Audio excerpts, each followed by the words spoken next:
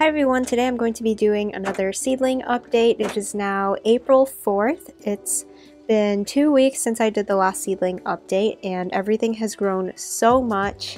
Our days and nights are getting a lot warmer, so anytime the nighttime lows are above 40 to 45 degrees, I'll leave all of these plants out here, and during the day they're out here to get a little bit of sunlight as well. Today I'm also going to be doing a little bit of maintenance on my seedlings. Some of them need to be pinched, which I will explain later on, and I'm also going to be doing some fertilizing. So this first tray over here is a tray of flowers. Here I had a bunch of dahlias, and I've already taken a lot of them out to pot them up, which you can see in this next tray. So I've put each seedling into its own little 2-inch pot here. I also have some straw flowers, although I didn't get very good germination on those, so I just have a few of them. And then these little furry leaves are Rebecchias. And then all of these taller ones are Sweet Alyssum. And you can actually see that some of them are even starting to put out little flower buds. These ones are actually going to go out in the garden very soon because they are more cold hardy, so they'll be able to take the cooler temperatures, and even if we get a frost, they'll be okay. And then the last 2 rows here, I have some coleus. I need to thin these out today, and you can see that some of the leaves are even starting to get those patterns on them and the colors, which is really cool. In the second tray, in addition to the dahlias that I just showed you, I also have some Nicotiana. This is my first time growing Nicotiana, and I cannot believe how beautiful these seedlings look. Just a few weeks ago, these were the tiniest little seedlings. You can see here, here's a little baby seedling, and look how small they started. And they were small for a little bit, but the last few weeks after I potted them up, they have just gotten so big. Nicotiana is also known as flowering tobacco. It's supposed to be a really fragrant flower, and I'm really excited to see how those do this year. Then in the back of this tray, I also have all of my basils, or at least the first round of them, because I probably will be succession sowing these. So in the back here, I have Sweet Italian and Genovese basil. Then I have my Thai basil, which I think is big enough for me to pinch today, so I'll be doing that later. And then I have a few cells of Tulsi down here, which are a little farther behind. They're a little bit smaller, but coming up really nicely. In this next tray, I have a lot of tomatoes in the back. In the front here, I have my lemongrass, which has gotten a little bit bigger since last time. My Agastache has germinated, so that's just getting started. I have 1 pot of rhubarb, and I have a couple of plants in there, so at some point I'll probably come out and either separate or thin down to just 1, but I'm not going to be doing that just yet. Here are more dahlias that I'm going to be pinching today. These ones were repotted earlier, so they are a little bit farther along and they're old enough to be pinched. And my tomatoes have put on so much growth since 2 weeks ago, and 2 weeks ago most of them had pretty much just germinated. So they barely had any of their true leaves, and now they are just so tall. And I'm really glad that I waited a little longer this year before I started them, because I probably would have had to pot them up 2 more times before they were ready to be put out. And as it is, I actually think I might need to pot these up soon just because they are getting so tall. I'm not going to do it today, maybe in another week or so. I'm going to leave them in here for now. I have noticed that a lot of the roots are growing down, and I don't want them to get too tangled up, so I'll pot them up before they get too crazy in there, but I think they're okay for now. If you can see the height of some of these plants, they're a good like 6 inches at least now. They're smelling really nice. Then in this next tray, in these little paper pots, I have some nasturtiums that are coming up. And then the rest of the tray is filled with my eggplants and peppers. And these have also, just like the tomatoes, put on so much growth in the last week or 2, getting really nice big leaves. And they're still looking really healthy. No discoloration or any issues, but I am going to be fertilizing them today just because I think they are at the size where they could start benefiting from that. And I want them to be well fed before they go into the ground. Most of them are pretty big. They have a few sets of big true leaves. I only have a few that are a little bit farther behind. These Ruby King ones, which are bell peppers, I think they might be a little farther behind, maybe because the seed is a little bit older. I think these were some of my oldest pepper seeds. And then the other one that's a little smaller is the arroz con pollo pepper. Those again are a little bit older, but I think it's mostly just because this pepper just takes quite a while to get going.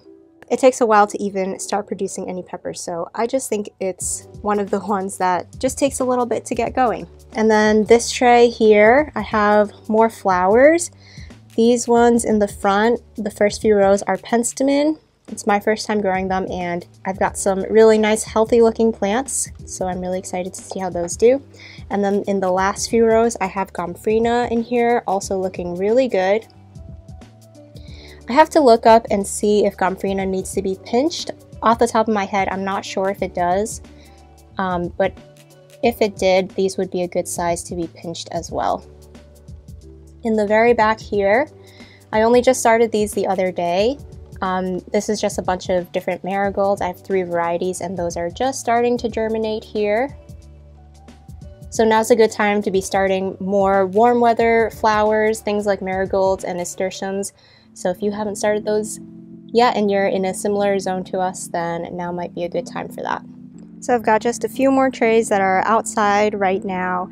In this first tray, I have mostly asters, which have just started coming up, 1 row of auric,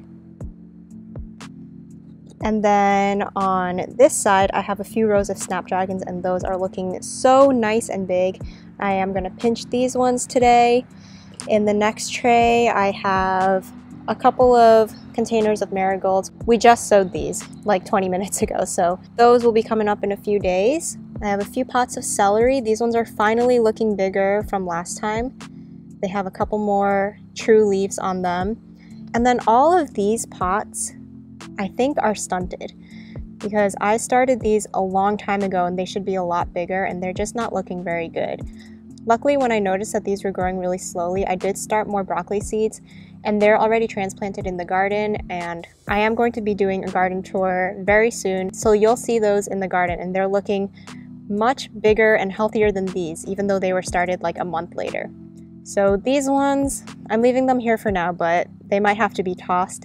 I'll just have to try for the cauliflower in the fall, and hopefully the new broccoli that I sowed will produce something this summer. Then in these last two, I have thyme, which is looking really good, and also these artichokes, much bigger than last time. Those leaves are getting really nice and big, really exciting to see. Then in my last tray, I have a bunch more snapdragons. These are all rocket snapdragons. They're looking so beautiful and healthy. My snapdragons, I'm gonna pinch them today, and they're actually gonna be put out in the garden very soon because these are a cold hardy flower. Then I have some parsley and some soapwort. I don't know much about soapwort. I just saw it at the store and it said it was a really good drought tolerant ground cover. So I just thought I would try that out. I just have a few of those that have germinated there. I have some green onions here, which I can probably put those out in the garden soon too. And then a couple more flowers. I have Sweet Annie, which is a really nice everlasting flower, so it dries really well, and it's also very fragrant as well. And then this last row, I have Status, although this one I think is a Nicotiana. I probably just popped it in when I was separating my seedlings out because I had an empty cell here. But these ones with the more like frilly leaves are Status, and those ones I'll let grow a little bit longer, and they can probably be put out soon too. Okay, so that is the look at all of the seedlings I have going right now, and now it's time for me to do a little bit of pinching and fertilizing. So I'll show you all those things right now. I'm going to be demonstrating the pinching back process on these dahlias and also my snapdragons. And if you haven't heard of pinching back before, you're basically just pinching off the top of your plant. And the reason you do this is so that you create a bushier, stronger plant with more branches, which is especially good if you're growing cut flowers because you want more stems that are going to produce more flowers.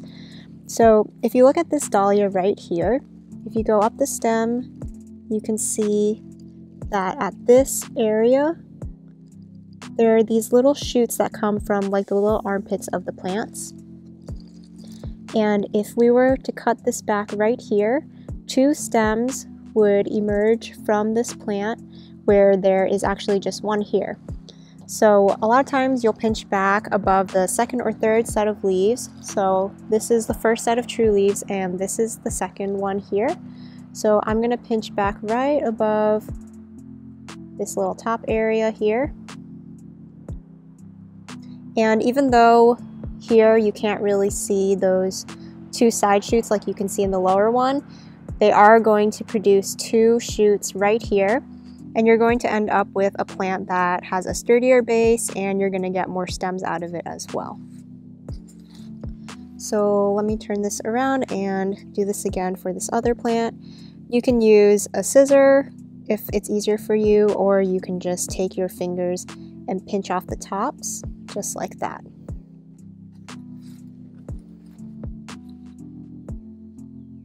So same thing here. This plant is a little bit younger, so that 3rd set of leaves is not as developed yet.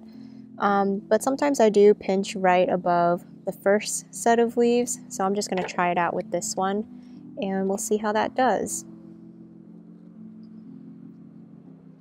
And then here's another one. I'm just going to pinch off that top. So you can do this process when these plants are a little bit bigger. That way you can see more easily where those side branches come from. But I've done this process before, so I am comfortable just going in even when these plants are a little bit younger. So those are those dahlias. Let me show you the same thing with these snapdragons. And it's really just the same process. You just find 1st set of leaves, 2nd set of leaves, and then pinch right above it. I'm going to use a scissor for this. Sorry, this is kind of hard to do with one hand. But where I pinch that back, we're going to have 2 more branches come from there eventually. Here's a closer look at the snapdragon stem, where you can see the 2 little shoots coming from the armpits down the stem over there. You can just barely see them starting to grow on this 2nd set of leaves there. So pinching is not something that you do with every plant. There are some plants that will not grow back if you pinch them, such as single stem sunflowers. Those are one that you probably don't want to pinch. So before you go and do any of this on your plants, you might want to just do a quick Google search and just say, like, for example, Gomphrena. I need to look that one up because I can't remember, so I'll just Google, do Gomphrena plants need to be pinched back? And you should be able to just find that information online. This isn't like a necessary step, but like I said, it can help you get better production for certain plants, especially ones that do branch out. Whether it's for flowers or food, it can help you to get more stems of what you're trying to grow.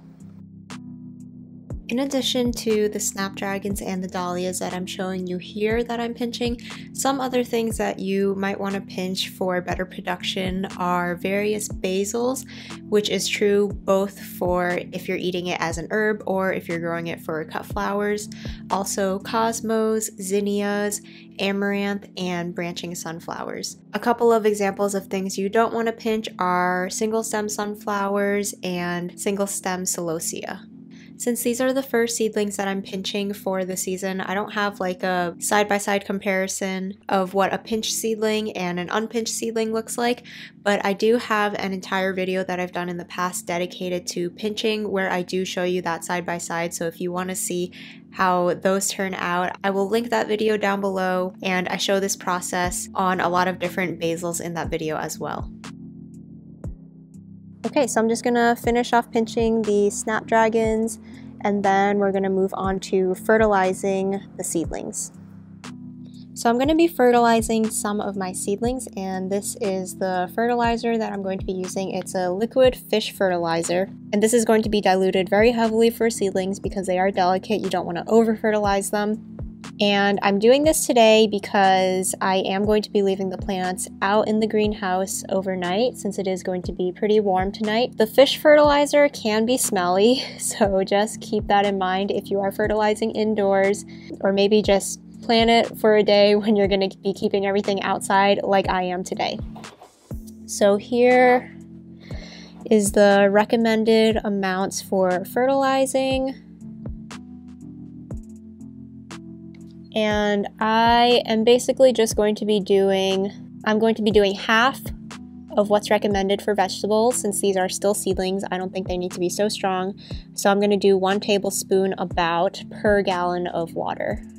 So I'm just going to pour some into this cup for now, just so that I can make sure I'm not getting too much. My watering can hold 2 gallons, so I'm going to try and get 2 tablespoons right now.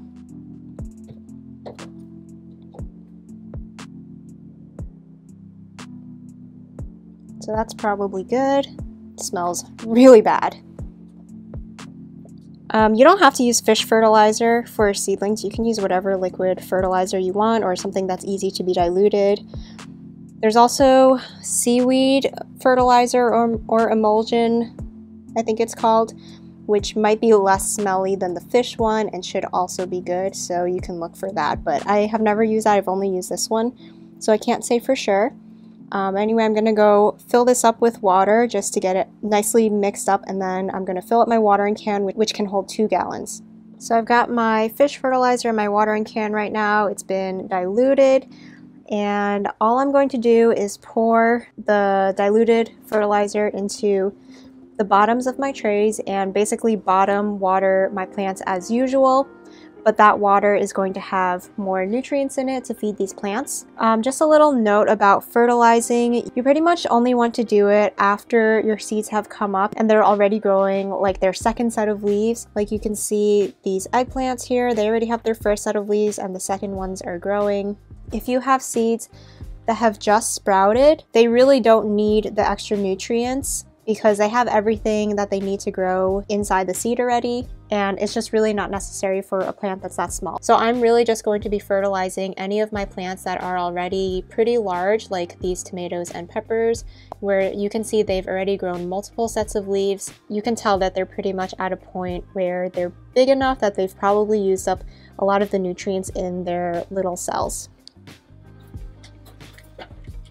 So I'll start with this tray here that has my tomatoes and also some dahlias, and I'm just gonna fill this up until the tray is a quarter full so that all of these pots can wick up the moisture from the bottom here. You can also use this fertilizer as a foliar feed, which means you can fill it up in like some kind of sprayer and spray it over the leaves of your plants, and the plants will take in the nutrients through their leaves. But since fish fertilizer is so smelly, I don't really want to be spraying that everywhere, so I'm just doing it like this. And it will also work. I think the foliar feeding is possibly more effective. I don't 100% know, but I really don't want to get fish spray everywhere, so I'm not going to be doing that today.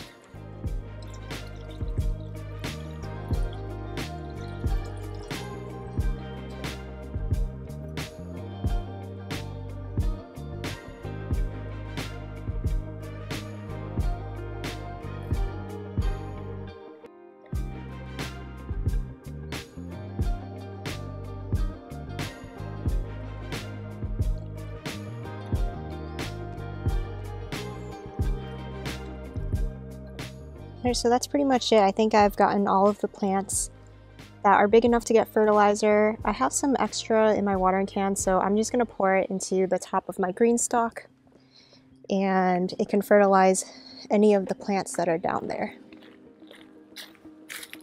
So I'm just going to pour it on the top here. And that's going to drip down to any of the plants that are in the green stalk right now. And here's a quick look. I have strawberries up here. And I have some kale, although it is looking pretty sad right now. And also some lettuce. And these bottom ones, I've just sowed some radishes in there. But like I said, I am going to be doing a garden tour very soon, so I'll show you more things that are going on in the garden soon. I hope you guys enjoyed this seedling update, and I'll see you again in the next video.